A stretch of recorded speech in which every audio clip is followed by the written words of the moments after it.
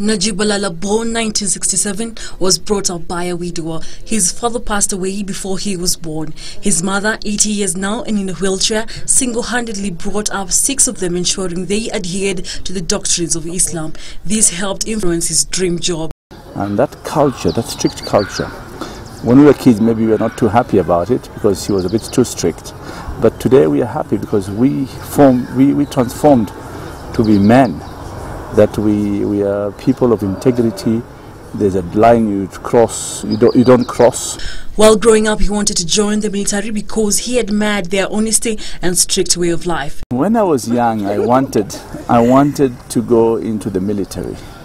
Najib Balala is a highly respected Muslim man. Apart from having a prominent personality, Balala behind closed door is also a family man. He is married to Naja and has 4 children, the family of ends.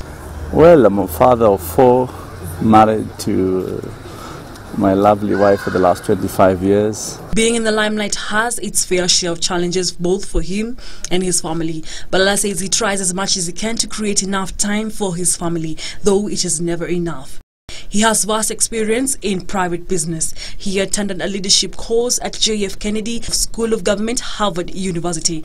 In the year 1998 to 1999, he was mayor of Mombasa and he played part in transformation of Mombasa, economic hub and drastic change in the affairs of town. He served as Mvita MP for 10 years. He has vast experience in other ministries. His appointment as a cabinet secretary for mining did not come as a surprise as he expected it since he was working hand in hand with the Jubilee government. I have an open door policy, both collectively as a chamber, but also as an individual company who have a peculiar problem that needs to be resolved.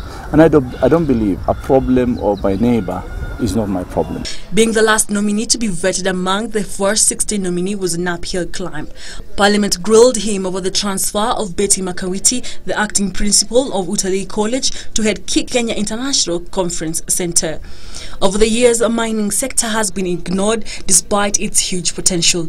Kenya recently struck substantial results of valuable minerals such as gold, niobium, coal and iron deposits. As per now, Kenya presently relies on the Mining Act of 1940, which has only been revised twice. Bill in Parliament and then make it an act of Parliament.